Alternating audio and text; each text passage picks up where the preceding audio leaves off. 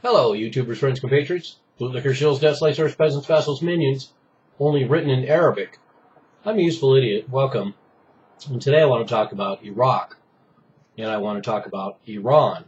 And as it turns out, Iranian presence in Iraq is considerable. And we have this latest report on August 23rd in the town of Jalalullah in the Diyala province. And reports are that hundreds of Iranian troops moved over the border from Iran, fought with Kurdish Peshmerga against ISIS, and that was on Friday. And then by Saturday, they returned back into Iran. So a very interesting incident. Apparently, Iranian artillery was involved, and I've read one article that said that the Iranian presence was more like 1,500 troops and not several hundred. And so this is a pretty interesting.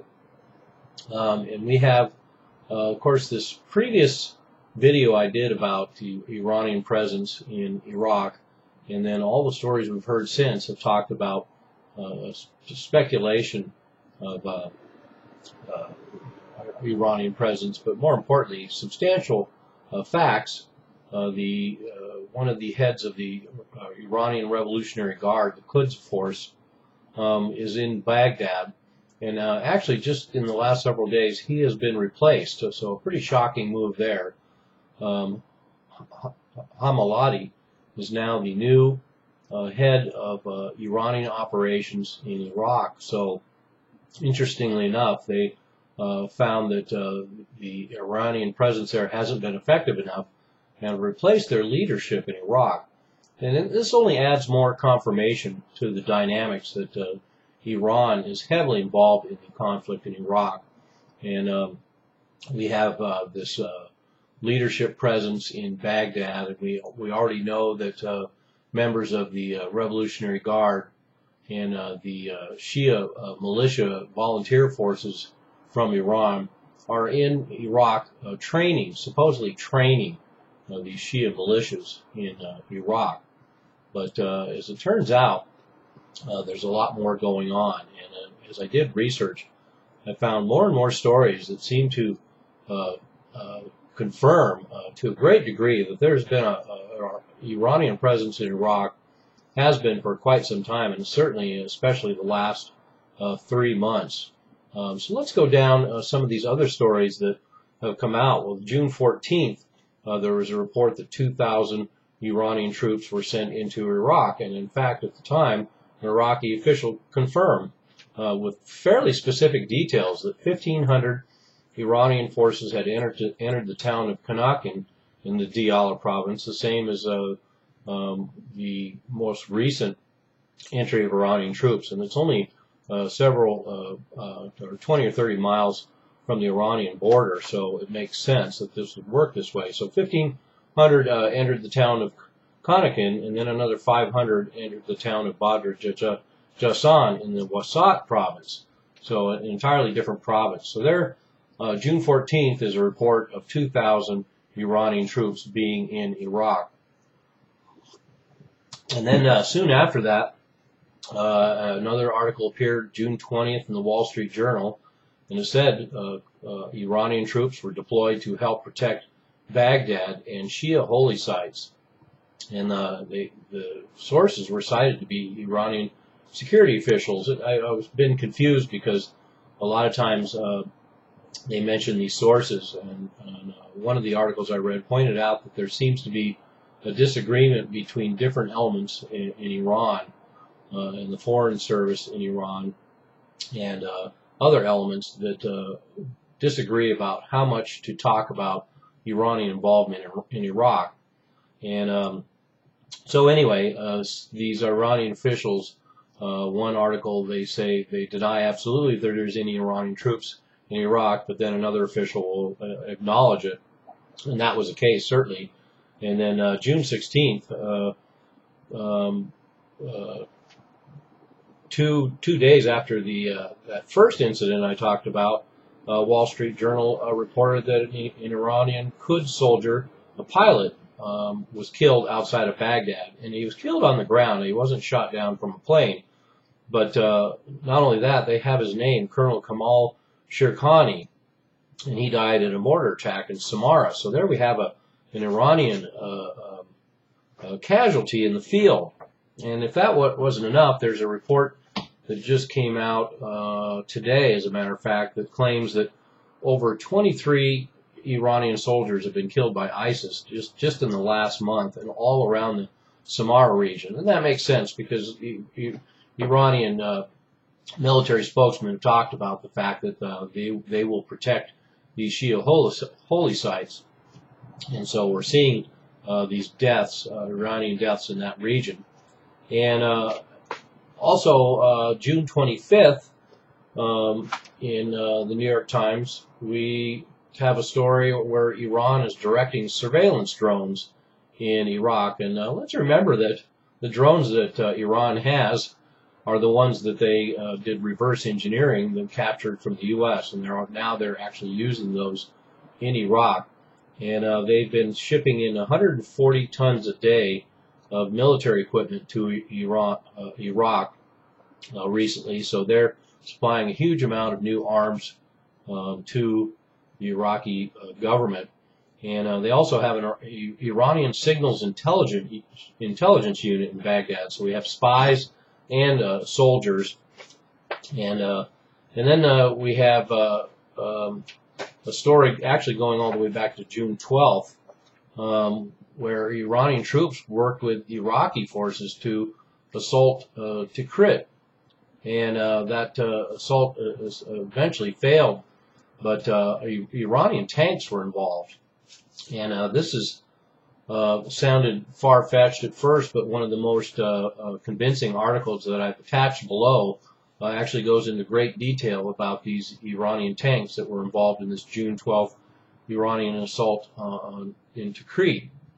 And let's remember that around that same area is Karbala and Najaf, and Iran certainly will not let any ill fate from ISIS befall those sacred sites. And then we have also on August 26th today, we have several Iranian Su-25 warplanes inside Iraq. And as I mentioned earlier, there was one pilot who was killed.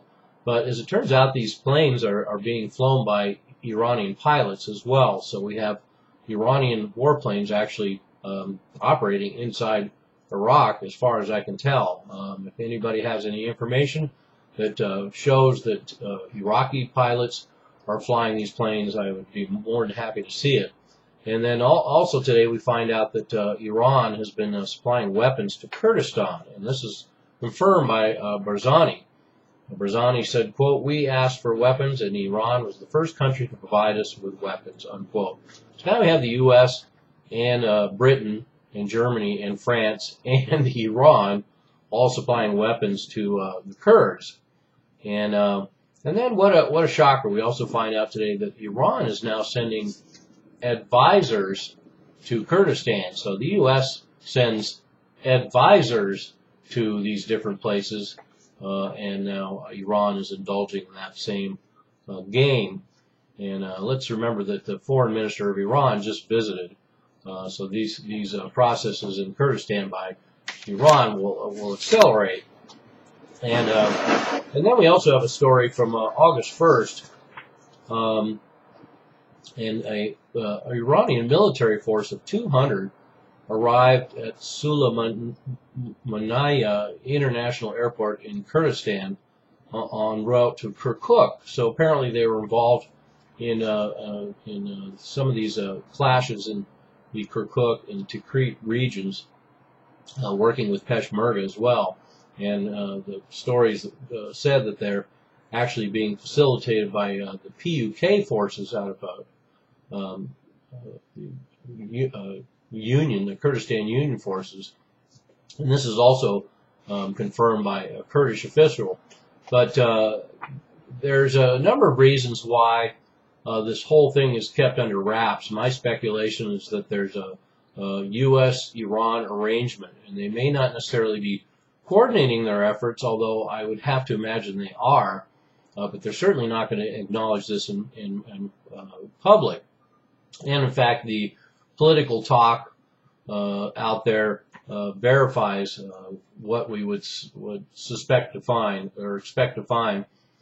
First of all, the quote, the information about the presence, and this is a Iranian official, quote, the information about the presence of Iranian soldiers in Iraq is not correct. We don't have a single Iranian soldier on Iraqi soil because Iraq does not need those soldiers, unquote. Well, that's laughable in the sense that everyone knows that Iraqi needs those soldiers. But if these guys are as slippery as politicians around the world, and I suspect they are, he says we don't have a single Iranian soldier on Iraqi soil. Well, of course they don't have a single Iranian soldier. They have thousands. So I would suspect that's the way that works. Then we have U.S. spokesman saying, quote, we've encouraged Iran to play a constructive role in Iraq, unquote. So that's pretty much diplomatic nod and a wink. So, and then we even have Senator Shamlis, who's in the Intelligence Committee, said, quote, the Iranians are playing in a big way in Iraq, unquote. So we have diplomatic speak confirming the fact that everybody seems to know that Iran has a large presence in Iraq and is involved in activities throughout the country, is arming the government, is arming the Kurds, has military forces there, has fighter jets there, has 10 divisions on the border with Iran and Iraq. On that border in Iran, at any point, if any of the holy sites are threatened, or even Baghdad, it's hard to say what could happen. An interesting situation.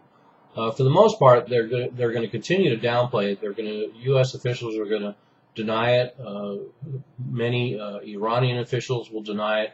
But the fact is, it's very apparent that there is some sort of understanding between the United States and Iran. They're both on the same side here. And there's even articles discussing, U.S. spokesmen discussing what would happen if U.S. soldiers ended up encountering Iranian soldiers inside Iraq. So that's an interesting sideline as well. But another reason why they don't want to talk about this is because, and there will be an unlikely expansion, at least in the near future, is the fanning of the Sunni-Shia dynamic. And Iranian presence there would not set well with the Sunni population there. But who knows, with ISIS basically breathing down their necks and eventually turning on their Sunni compatriots, I'm sure, this thing could continue to get more and more complicated, and our Iranian presence could be an interesting factor. So there we have it. No question whatsoever, the Iranian military is involved in Iraq in a big way. In the words of even a U.S. congressman, I'm a useful idiot, don't you be one too.